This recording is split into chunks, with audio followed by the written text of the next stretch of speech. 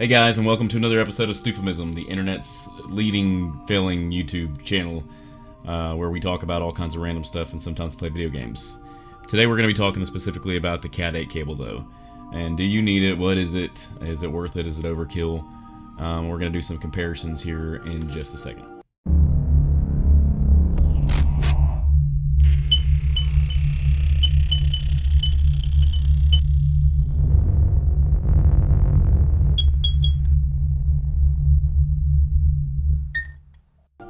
Alright, so Cat 8 cable. Recently I saw this article talking about 40 gigs per second and 2000 megahertz speeds on this new Ethernet cable. I pay for gigabit internet here at the house and I get nowhere near the speed, so I thought, could that make much of a difference? Right now I'm using a Cat 6 setup, a 50-foot long Cat 6 from the router to my computer, and I'm using a Cat 6 from the router to the modem. I also have a built-in Wi-Fi, which seems to be not too far off of the speed of this Cat 6 cable. But I thought, what better way of finding out than just to run some tests? So, what we're going to be doing, we're going to be connecting this Cat 8 cable and trying to get down to the bottom of is it really going to make that much of a difference? So I'm going to run a series of tests on the top 5 different speed testing websites. We're going to run it 3 times on each one for Wi-Fi, for the built-in Wi-Fi that came with the motherboard. We're going to run it 3 times each with the Cat 6 setup, and then we're going to replace both Cat 6 cables with Cat 8. So Cat 8 from the modem to the router, and then Cat 8 from the router to the computer, and we're going to see what we get.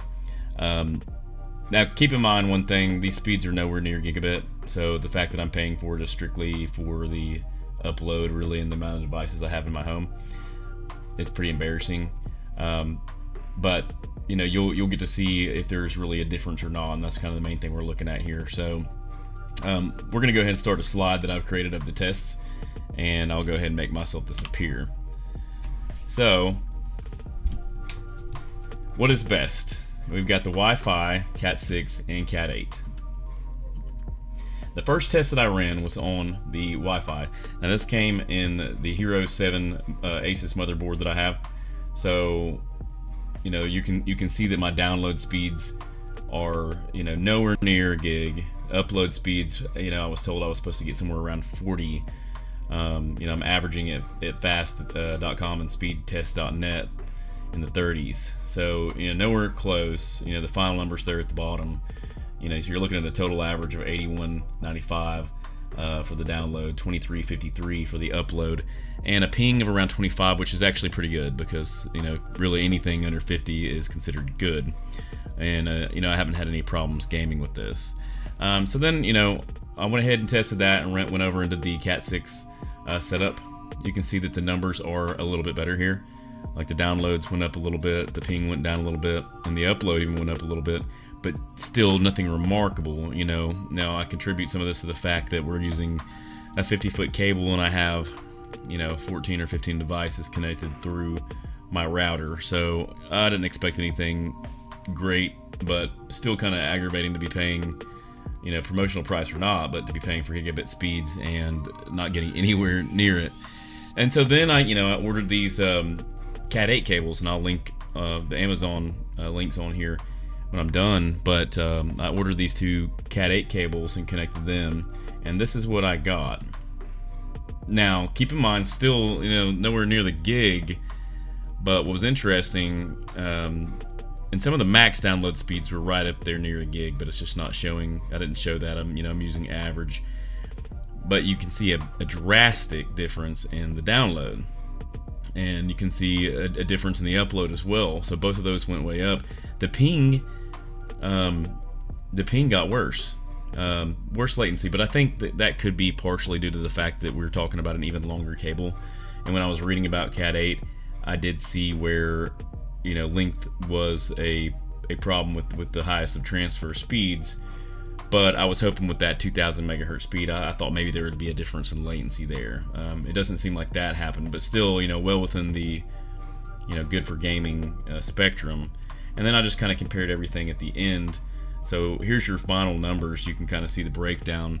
The download speeds were 292 megabits per second better than Wi-Fi, 277 megabits per second better than Cat 6. So it's pretty huge jump. You know, it's got a 16 megabits per second, almost 17, lead over the Wi-Fi on upload, and you know, a modest but still something, 6 megabits per second leap over the Cat 6. So that is real numbers there. 1 megabits per second slower with or worse with the latency, but than the Cat 6. But I mean, still, I mean, really, that's hardly noticeable. So I think kind of the end result here is what we're seeing is that the cable will make a difference, and maybe on some people's setups, and maybe with a shorter cable even, you might see a much bigger difference. It would be, you know, great to hear anybody else that's tried this and hear some comments, and maybe there was a better way of doing this. But that's, you know, 15 speed tests each, you know, cabling, and you know, got a decent average. But it would be nice to know if there's anybody out there that's running, you know, a gigabit speed where they're actually getting those kind of speeds, and you know, would be able to test that against the Cat 6 or maybe even a Cat 7. You know, I felt like for the price difference between the Cat 7 and the Cat 8, I might as well go ahead and get a Cat 8 and check it out. But you know, leave your comments down below. I'd love to hear what you guys think. And you know, if you guys like this video or want to see more videos like this, you know, please let me know, and don't forget to subscribe. Thanks.